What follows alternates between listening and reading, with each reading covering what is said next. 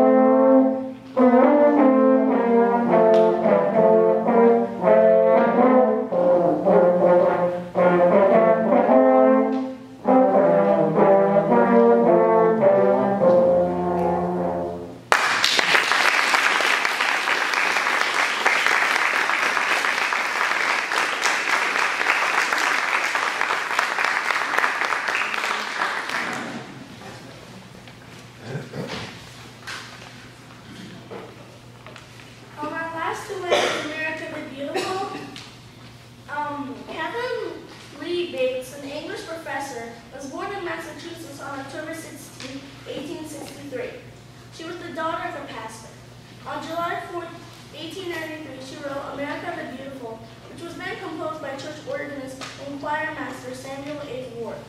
When Bates started the lyrics, she was on the top of the Pike Peaks Mountain. Just as she was inspired to write her poem, Ward too was inspired to compose the tune for the poem. Their combined poem and music were first published together in 1910.